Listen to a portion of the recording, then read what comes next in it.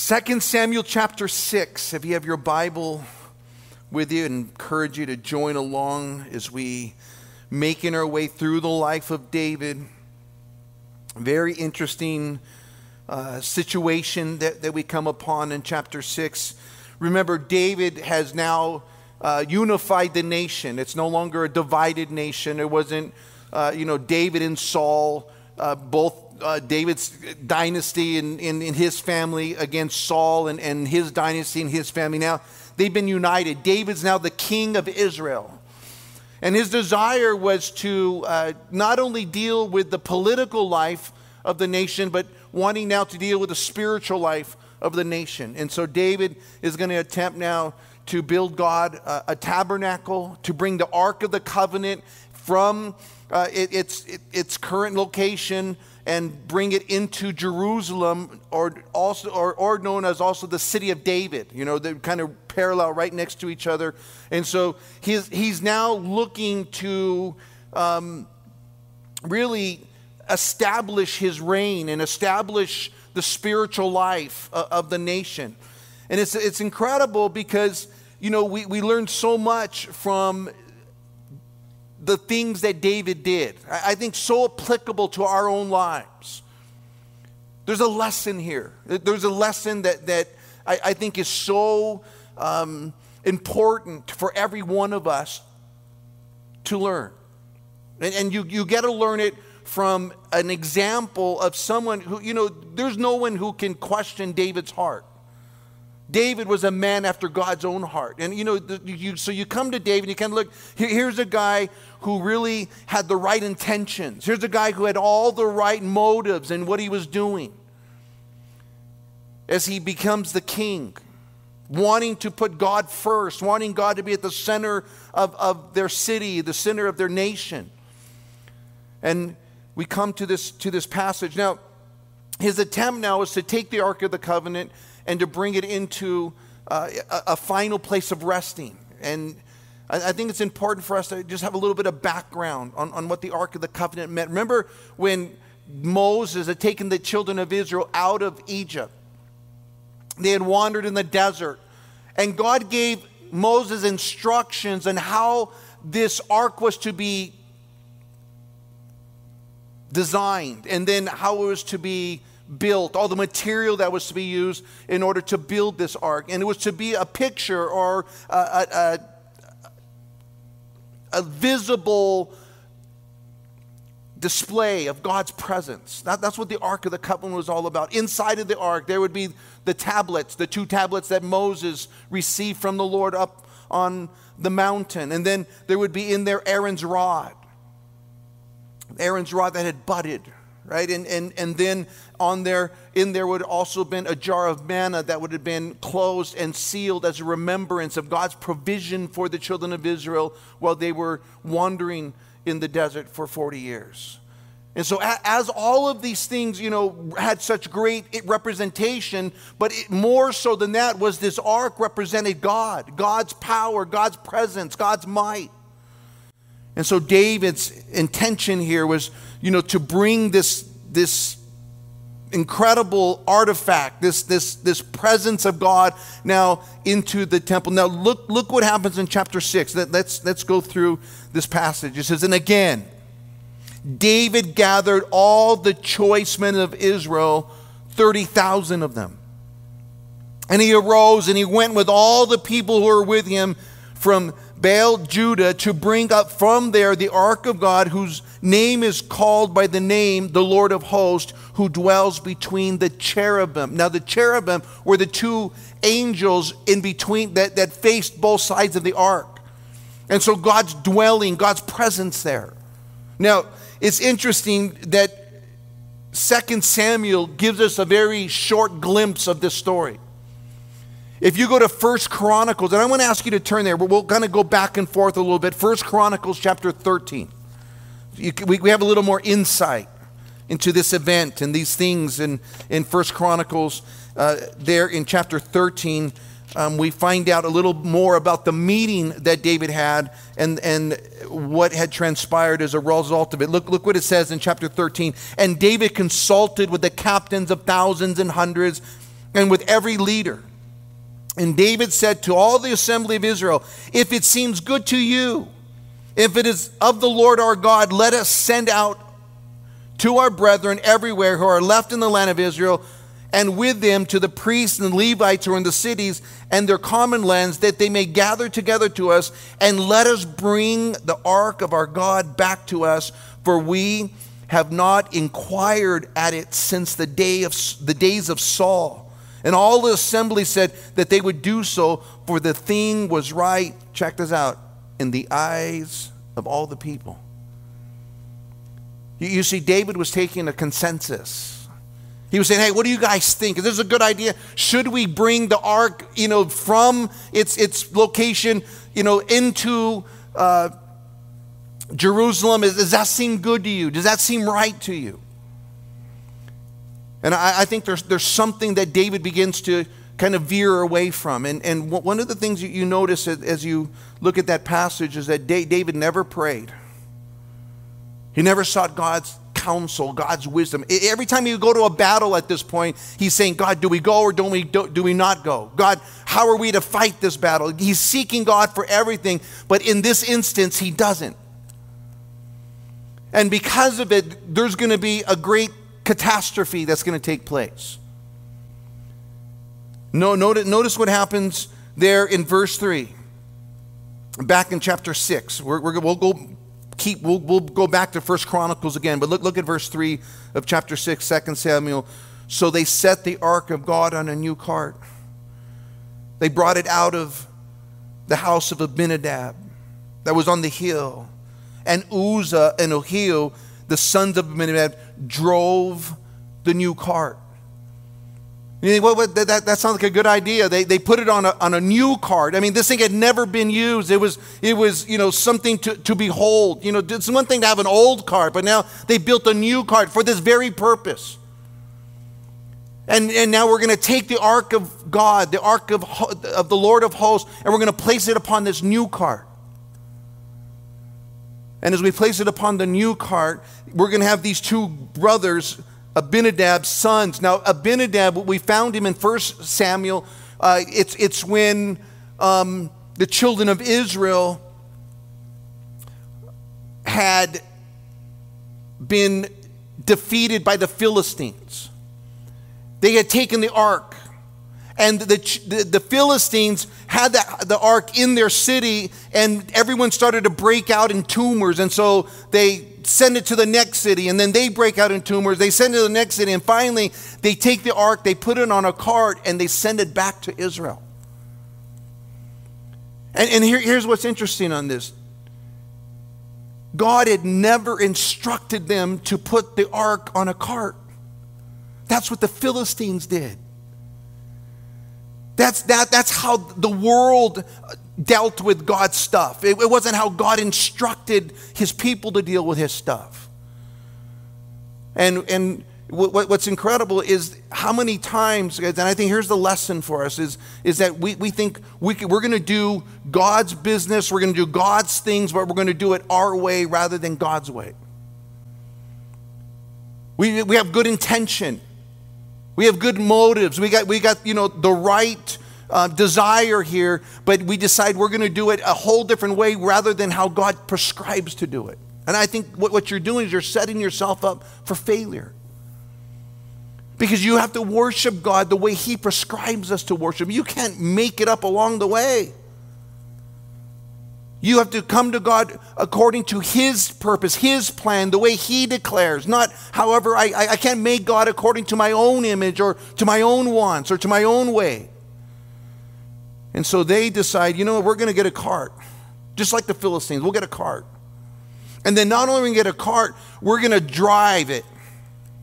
You don't ever try to drive the Lord. Not a good idea. You're going to, pushing them the way you want them to go. Lord, this is what I'm going to do. Would you bless it? I mean, how many times we pray that prayer? Lord, this is my plan. Well, would you help it? Rather than say, God, what's your plan?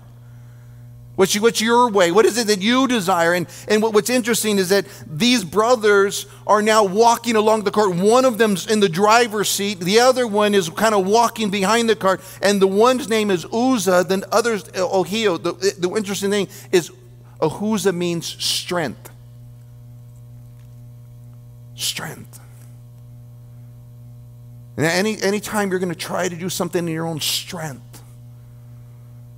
your own wisdom, your own power, your own ability. I'm going to do this, but I'm not going to ask God's counsel here. I'm not going to do it the way God desires me to do it. I'm going to do it my way because, I got it taken care of.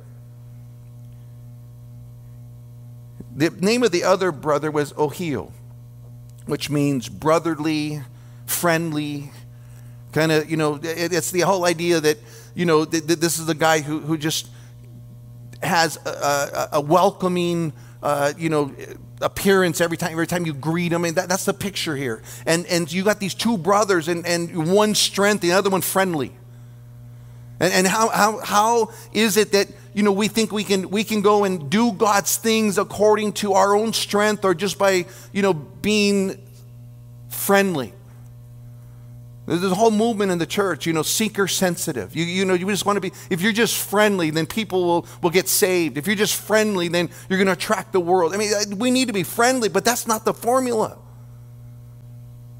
That's not how God operates. You see, God wants to change the heart of a person. He wants to change the direction, the life of a person. And what's incredible is these two guys are going to try to drive the Lord to the desired place. And it doesn't turn out so good. Watch what happens. Look at verse 4. And they brought it out of the house of Abinadab, which was on the hill, accompanying the ark of God, and Ohio went before the ark. And David and all the house of Israel played music before the Lord on all kinds of instruments of fir wood, of harps and stringed instruments and tambourines and sistrums and on cymbals. And when they had come to Nachon's threshing floor, Uzzah put out his hand to the ark of God, and he took hold of it, for the oxen stumbled. And the anger of the Lord was aroused against Uzzah, and he struck him there for his error, and he died there by the ark of God. Wow. There's a dilemma here. Because I don't believe any one of these guys has ill intent. I think every one of them had a right desire in this case. And the guy, well, what's up with that? They're trying to get the ark. It was something that was a good thing. And they put it on this cart, and they start to take it to the city of David. And you come back and you go, wait a second, what happened? Interesting Proverbs. Proverbs 14:12, it says this: there's a way that seems right to a man, but its end is the way of death. There's a way that seems right to a man, but the end is the way of death. And in other words, what the Proverbs declare is, look, it doesn't matter what you think is right. What does God declare to be right? Because if you're going to go according to what you think is right, you have the capacity to be wrong. But if you take God's word and God's truth and say, you know what, that's what's right, that's what I'm going to follow, then you can't err. And that's exactly what happened to Uzzah. He erred. He did something that was outside of God's plan, outside of God's design. You know, it's just a small thing, right? Well, why would God strike him dead? Turn to Numbers chapter 4, backwards in your Bible. This is the law being given to Moses. Numbers chapter 4, beginning in the 15th verse. Here it is, and it's as plain as it gets. Watch this. And when Aaron and his sons have finished covering the sanctuary and all the furnishings of the sanctuary, when the camp is set to go, then the sons of Korath shall come to carry them, but they shall not touch any holy thing, lest they die. These are the things in the tabernacle of meeting which the sons of Korah are to carry. You see, God had warned them. You touch the holy things, you're going to die. And you know what's interesting? For 40 years, they carried the ark on their shoulder. For 40 years, they wandered in the desert. And no one died from touching the ark. And here they are in a short distance in one day. Here you had Uzzah who dies as a result of touching the ark, because they didn't do it according to God's plan. And it's interesting, it says it was the anger of the Lord was aroused against Uzzah, because God's, the ark was to be a holy instrument. It was to be a set-apart instrument. And now in his own strength, he's going to try to hold it up when the ox trips. And in essence, he's saying, I'm the one who needs to rescue, this situation, rather than trust the Lord. Rather than do it God's way, rather than doing how God prescribed it to be done. And I think it should cause all of us to have the same response that King David has here. Notice what happens in verse 7. Well, at least part of his response. Look what it says in verse 7. It says, and the anger of the Lord was aroused against Uzzah. I'm sorry, verse 8. And David became angry because of the Lord's outbreak against Uzzah, and he called the name of that place Perez Uzzah to this day. And David was afraid of the Lord that day, and he said, how can the ark of the Lord come to me? What an interesting response from King David. He was angry. You see, David had this incredible plan. David had, he was going to unify the nation. He was going to bring everyone under God's, rule, under God's authority. And it was to be a theocracy. It was supposed to be God, the one leading the nation. And then David, his representative, and they were to, go out and, fight the battles and live their lives according to truth. And you see, all of these things were planned by David. He gathered all the men together, 30,000 of them. They had gathered all together, and they said, what do you guys think is a good idea? Good idea? And everyone's in agreement. And then now they go to do this thing. And here on the path, the ox trips, Uzzah dies. And David's embarrassed. David just shamed. David's like, I'm trying to do the right thing. And, this happens. What a tragedy. And then it says that David feared the Lord. And I think there's something good about that. There should be a fear of the Lord in all of our lives. There should be this reverence that we serve a holy God. And there should be a fear when we do something that's outside of what his design was, outside of his commands, everything that he declares, should cause us to fear, because you see the consequences of those things. You go, man, I don't ever want to put my life in a position that I would be, judged by God or corrected by God. It's a fearful thing to fall into the hands of a holy God. And David that day, I think he rethunk everything. When you just kind of, what did I do? How did I get here? I was trying to do the right thing, and here I am, everything's all messed up. I can't tell you how many times over the years I've talked to someone who once was walking with the Lord, and, they were once following the Lord, and they've told me, well, I tried that once. It didn't really work for me. And my question always to them is, did you try it God's way? Or did you try it your way? Because if you try it your way, you're going to always end up in that same place where you're disappointed or discouraged, or you're kind of walking around going, I tried it, but, it didn't really work, or I tried it, it didn't really help me. I tried it and God didn't really hear me. And, because we're looking at it from our view rather than his view. We're trying to do it our way rather than his way. And David at this point is going to walk away. He's going to send the ark back. It's going to go back. It's going to stay in that location, and it's going to go into someone else's house. He's thinking, I gave it my best shot. I tried, someone got hurt on the path. It didn't work. It's not worth it. And how many people along the way fall into that same trap? Because we weren't willing to surrender our will or our way and say, God, I don't want to do this my way anymore. My ways never worked. My ways always failed me. Every time I try it my way, I end up, worse off than I started. I need to do this the way you prescribe, what you say. And David here, it tells us there in verse 11, watch this. Verse 10 and 11, it says, so David would not move the ark of the Lord with him into the city of David, but David took it aside into the house of Obed-Edom the Gittite. And the ark of the Lord remained in the house of Obed-Edom the Gittite for 3 months. Check this out. And the Lord blessed Obed-Edom and all of his household. Can you imagine? It just happened to be in front of your house that the ark tripped and Uzzah dies. And they said, hey, we need somewhere to put this thing.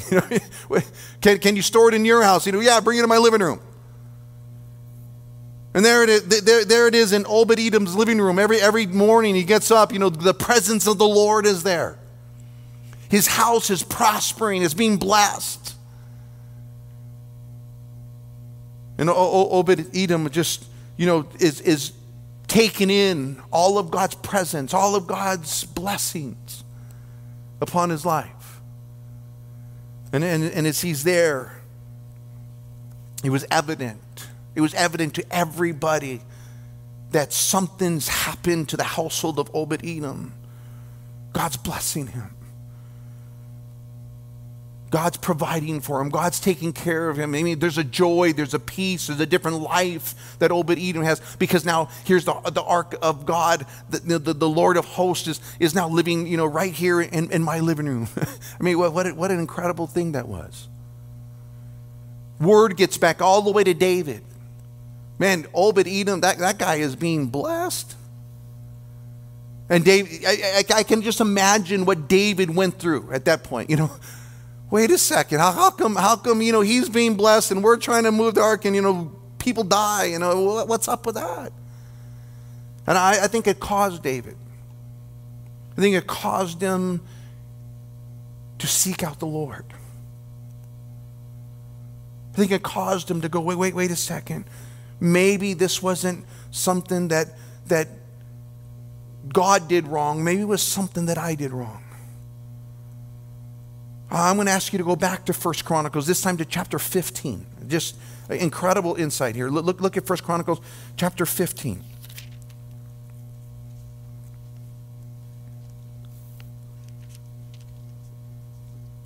Look at verse 1. David built houses for himself in the city of David. He prepared a place for the ark of God, and he pitched a tent for it. And David said, no one may carry the ark of God but the Levites, for the Lord has chosen them to carry the ark of God and to minister before him forever. Did you guys pick that up? David now understands what happened wrong. We were never to put it on a cart. The Levites were the ones who were supposed to carry it, and they were supposed to carry it on a pole like Moses prescribed it, as God prescribed it to Moses. He says, this is what we need to do. And it tells us that he goes and he assembled the children of Aaron and the Levites, the priests and the Levites, and he gathers them together. Now he's not going to the 30,000 leaders any longer. He's going to the Levites now. Jump down to verse 12. Because he just names a bunch of names in those next verses. And I'm not even going to try it. Okay. Look at verse 12. And he said to them, you are the heads of the fathers' houses of the Levites. Sanctify yourself, you and your brethren, that you may bring up the ark of the Lord God of Israel to the place I have prepared for it. Check this out, verse 13. For because you did not do it the first time, the Lord our God broke out against us because we did not consult him about the proper order. Isn't that cool? It's David acknowledging that what we did last time wasn't the way God designed it, not the way God prescribed it. And so David goes and he's, searching out the scriptures. He's going and saying, well, how are you supposed to move the ark? I mean, what was God's desire when it comes to this thing? And so he finds out that the Levites were supposed to carry it. He finds out they're supposed to do it on a pole, and then he acknowledges this is why we had the tragedy happen last time. It's because we didn't do it the way God designed. And I think that lesson, guys, has to be something that all of us take to heart. We can try to use new carts to do good things, but it's not going to accomplish what God intended it to do unless we do it God's way. We can go and put lights and smoke machines, and we can, go and try to be as friendly as we can. We can try to entice the world to come to know Jesus. But if we're going to try to do it in our fashion, in our way, it's not going to produce what it was intended to produce. It's got to be God's way. The new carts might be nice, but it was never intended for that purpose. And so he tells them, look at verse 14, man. I love this section because watch what he does here.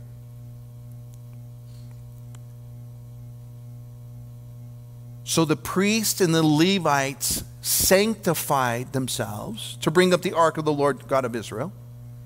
And the children of the Levites bore the ark of God on their shoulders by its poles. Watch this.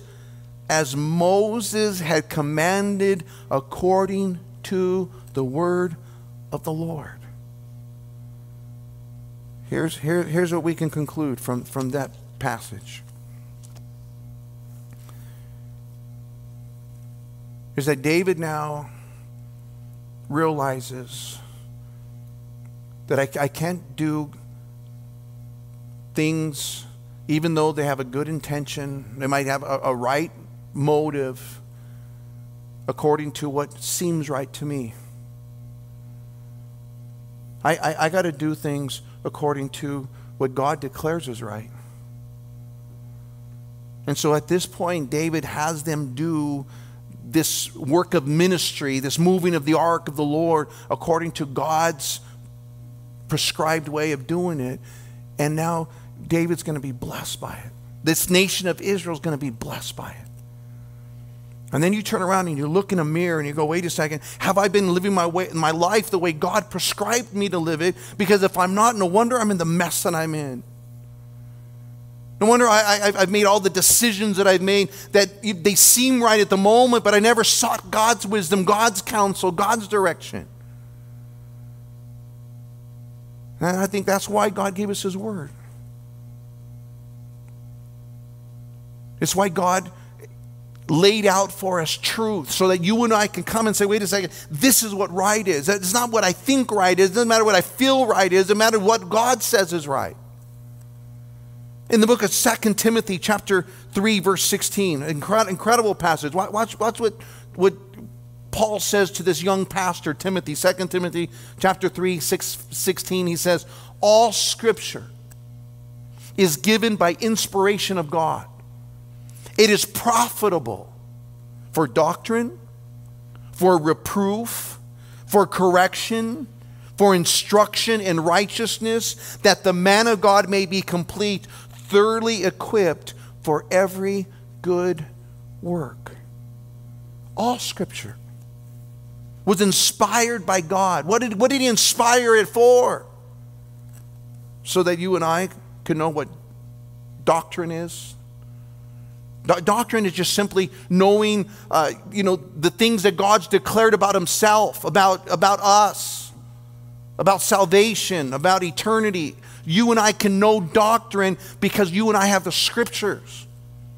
But it's not just for doctrine; it's for reproof. It's so that you can go and line up the Word of God and then line up any situation that you face in life and go, wait a second, this is what's right is. That's what being reproofed is. And it's there to correct you as well. When you're going down the wrong path, man, that you have the Word of God to go, wait a second, I've been doing it this way, but God said that's the wrong way, and now you can be corrected so that you have a right understanding, a right truth. When it comes to marriage, when it comes to raising your children, when it comes to, how you live your life in every arena. It's there to correct us. And if we're open to be corrected, man, God will blow your mind, because now you're going to line yourself up in the direction that it's supposed to go. Not that you're not going to have any of the consequences that you've already sowed, but now you can start new. You from this day forward, man, I'm going to do the things that God declares are right, so that I'm sowing the right things into my life. You sow to the flesh, you're going to reap destruction. You sow to the Spirit, you're going to reap everlasting life. And the things that you're sowing, are they sowing, according to truth? Or are you sowing them, according to your own will, your own plan, your own desire? And God's able to correct us with His Word. And I love this, to instruct us in righteousness. To teach us how to be, instead of having to be corrected, you learn how to be righteous. You learn what God declares for your marriage. What God declares in those arenas of your life that we've kind of blocked God out of. How am I to live my life when it comes to my private life? When it comes to being a dad, or it comes to being a mom. See, God gives us all the instructions to do it. He's declared those things so that we don't have to be like Uzzah. We don't have to experience God's judgment, God's wrath, God's anger. We don't have to go that route. And it's amazing, because it says that He's given us these things that we may be complete. That word complete means that we would be perfected, so that we're accomplishing what God designed us to accomplish. That you would finish your race. You would accomplish your purpose.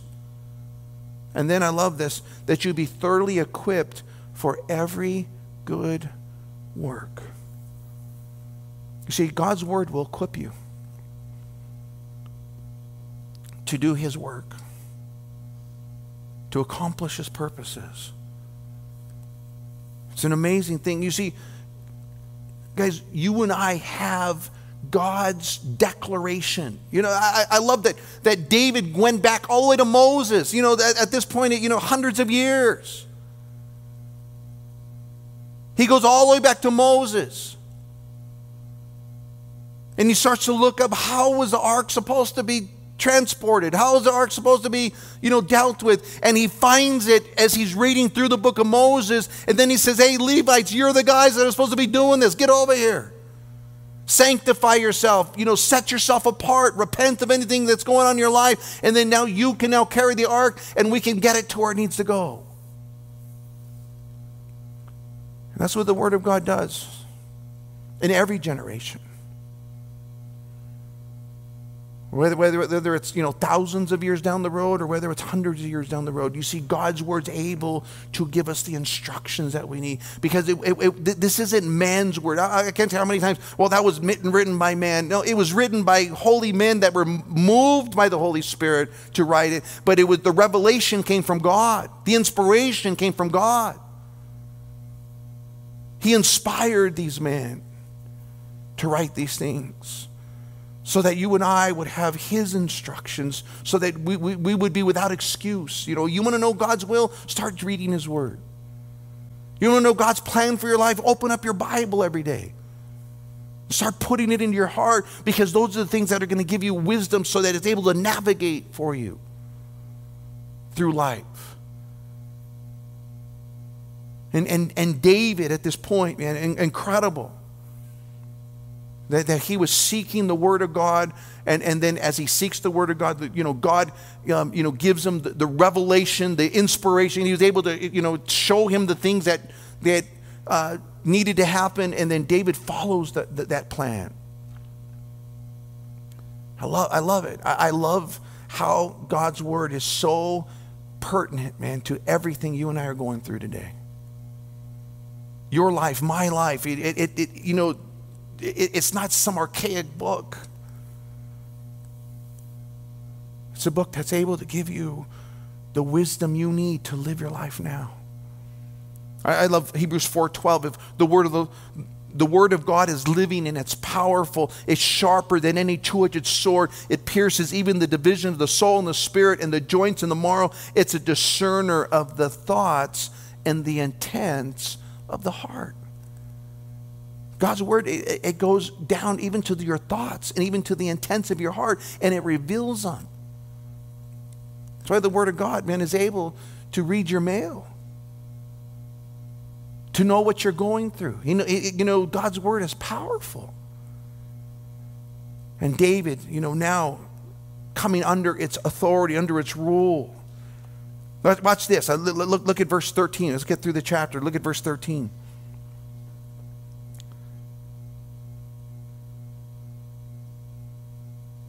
Actually, verse 12. Now it was told King David, saying, the Lord has blessed the house of Obed-Edom, all that belongs to him because of the ark of God. So David went and he brought up the ark of God from the house of Obed-Edom to the city of David with gladness. And so it was when those bearing the ark of the Lord had gone 6 paces that he sacrificed oxen and fatted sheep.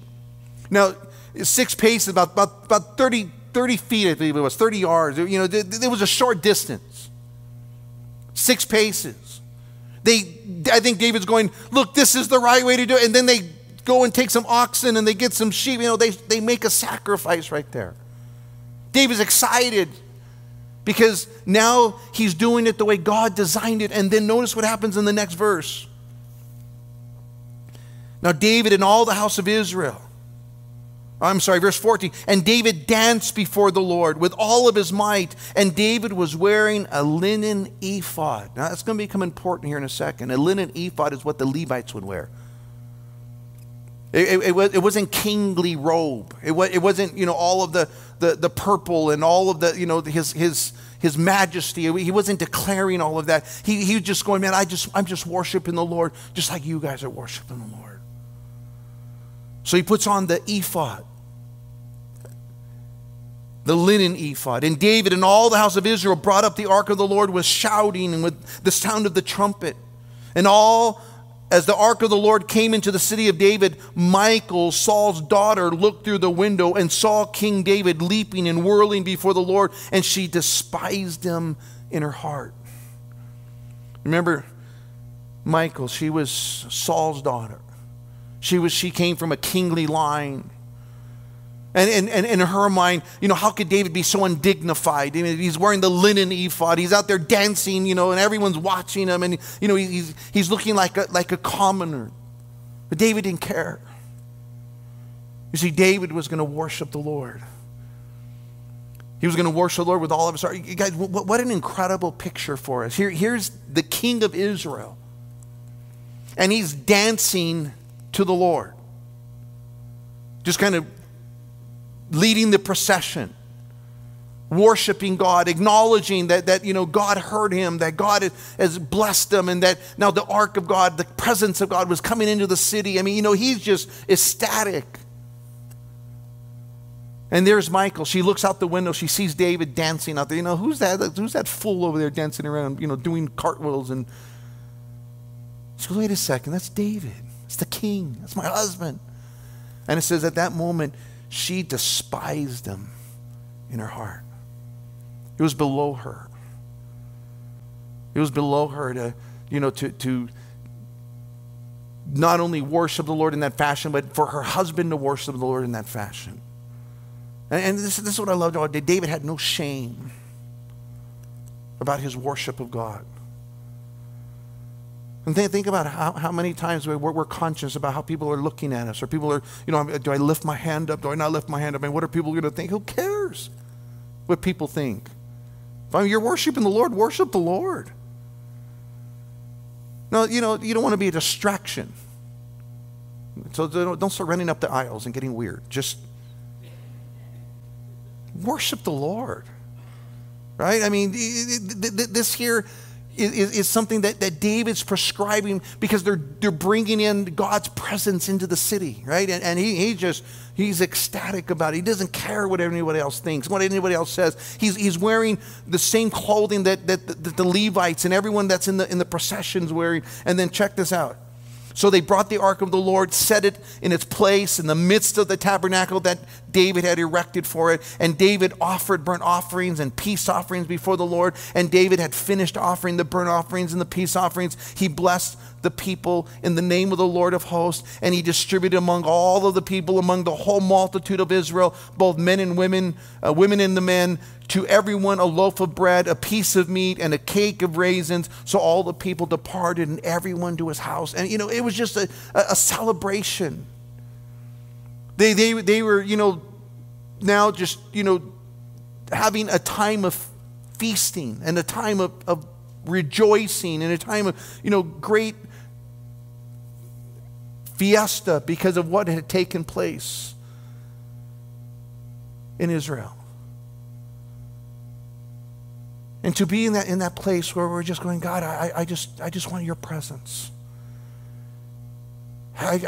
There's nothing along more. The greatest joy that I can find in my life is that your presence is with me. Because God doesn't live in a tabernacle. God doesn't live in an ark any longer. He lives inside of us. You're the temple of the Holy Spirit. You're the one that he dwells in. And it should cause joy in our hearts. It should cause us to rejoice. Should cause us to be, you know, ecstatic about, you know, God and his love and his grace and, you know, and then his holiness, and that it would cause us to be holy as well. But then notice what happens. And David had finished offering his burnt offerings and peace offerings. Oh, I'm sorry, verse 20. I went backwards too far. Verse 20. And David returned to bless his household. He goes back home and he wants to bless his house now. You know, look at God's doing. And Michal, the daughter of Saul, came out to meet him. And she said, how glorious was the king of Israel today, uncovering himself today in the eyes of the maids of his servants, as one of the base fellows, and shamelessly uncovering himself. And David said to Michal, it was before the Lord, who chose me instead of your father and all of his house, to appoint me ruler over the people of the Lord, over Israel. Therefore, I will play music before the Lord, and I will even be more dignified than this, and I will be humble in my own sight. I love it. He goes, you think that was something? Wait, you know, I'll even go further than that. Because I want to serve God with all of my heart. I'm not here to impress men. I'm here to worship God. I could care less what anyone thinks of me. I don't really, you know, that's not what I'm living my life for, is what man thinks about me. I'm living my life for what does God look upon when he sees me. And that's an incredible heart that David had. He goes, and I love this. I will be humble in my own sight. What was Saul's issue? His pride. Saul's issue was that he wasn't going to obey the word of the Lord because he wanted to do things his way. And David, on the other hand, even though he had, you know, veered off for a moment here doing things his way, he acknowledged, you know what, it was because I did wrong. It wasn't because God didn't bless. And he humbles himself and he worships the Lord. He humbles himself and he says, you know what, I'm nothing, man. Everything I am is because God is the one who put me here. God's the one who established me. God's the one who's blessed me. And I want to honor God with my life. And I think we get an insight into the heart of David. That here's a man who had a great desire to live his life according to God's word, He was a man who wanted to worship the Lord. You know, think about all these lambs and ox he's bringing me. He's just offering them to the Lord. That was worship. And he's dancing, his worship. We know that he was seeking God's word for counsel, you know, at that point. You know, so you think about all the things that David is doing. It's the very foundation for the man who's going to seek after God, the woman who's going to seek after God. Someone who's in the Word of God, someone who's you know, worshiping the Lord, sacrificing to the Lord. And David becomes an incredible picture here. Look, it's interesting. This is that last verse. We'll close at this point. Look at verse 22. But as for the maidservant of whom you have spoken, by them I will be held in honor. He goes, you know what? God's going to honor me. And because God's going to honor me, you know, the people honor me because they see that I'm not doing it for me. I'm doing it for the Lord. And then I love it. Look at this. Therefore, Michal, the daughter of Saul, had no children to the day of her death. You see, this is the woman that wasn't going to partake in the blessings because she despised the humility, the worship that David represented. And so she you know, in Israel and in that culture, man, if you didn't bear a child, you were cursed. So that in that culture, it was kind of like one of the worst things that could ever happen to a woman is that she's not able to bear a child. And it says that Michal, the daughter of Saul, had no children because she didn't experience the fruitfulness of God and the blessings of God because she despised those who worshiped him. And I think there's an incredible picture for all of us, guys. May God help us, man, to be, you know, those who humble ourselves, seeking out his word, worshiping him with everything we got.